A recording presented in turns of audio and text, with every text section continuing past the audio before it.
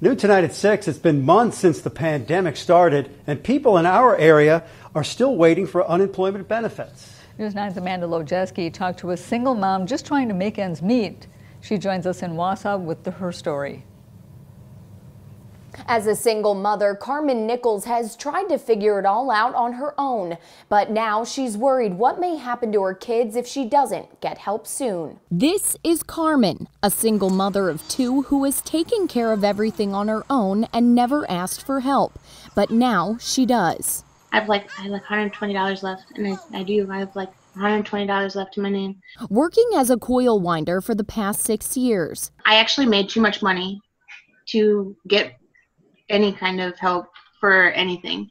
But work was slow. I started a part-time job on a potato farm because we were slow, and I worked Friday and Saturday, so it was like 12-hour days. Then her full-time job called her back, so she quit her part-time job, and now, because of the pandemic, they laid off every other week again, forcing her to file for unemployment in April. That claim still pending. And you either couldn't get through, you got hung up on, or when you finally got through, they told you just to keep filing. There's nothing I can tell you. We don't know nothing.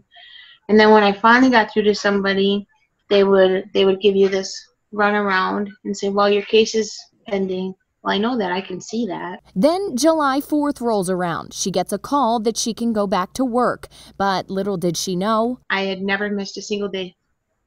Not a single day. And I continued to be that way until I got sick. Testing positive for COVID-19 while still doing her best to make ends meet while she continues to wait and wait. I'm exhausting my FMLA. I have like 2 weeks left, then what? And if she doesn't get the help she needs, she could lose everything. Wisconsin's unemployment rate for the month of September was 5.4%, which was down from August's rate of 6.3%. I did reach out to the Department of Workforce Development, but did not hear back for comment.